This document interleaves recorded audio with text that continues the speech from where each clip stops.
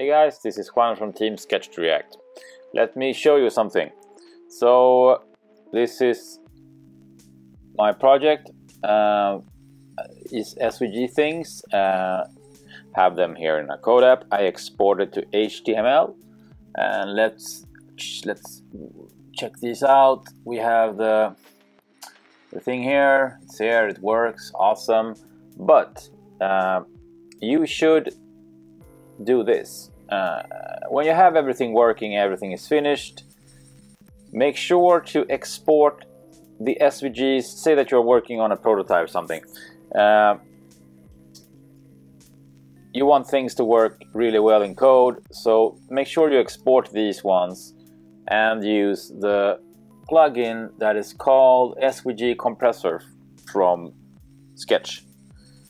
What this does, it takes away a lot of unnecessary stuff from the code. So this is the exported SVGs from Sketch directly from our code app via something called Sketch2, and it gives you a lot of stuff here. When you have done the compression, they go down in size and they are a lot cleaner. You know, this is how they should look. So let's just do this. Let's select, this is the optimize SVGO compress file. Let's go to our blue here and just take everything away and just input the compressed code. Let's do the same thing from Aqua here. Let's do that. Aqua, let's take everything away. Boom.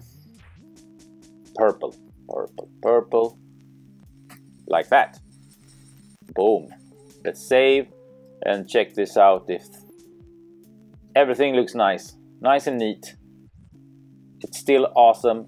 But you have a lot cleaner code. You should aim for that. Let's try something out here. Let me do this. Put this one here. Let's have this one. No, that one here. Let me check this out. Let's try something out. So Aqua. This is Aqua 1. Change the text.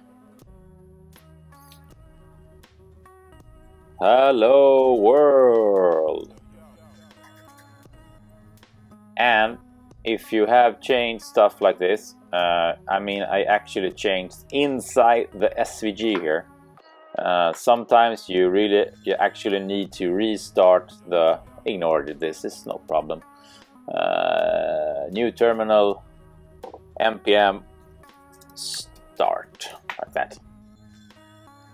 It should start. Hello world. So you need to resync the SVGs because you're actually inside the code here. Why did I do this? Because you can actually do a lot of cool things with SVG. You could animate them, for example, and then this is much easier if you're going to animate these afterwards in code.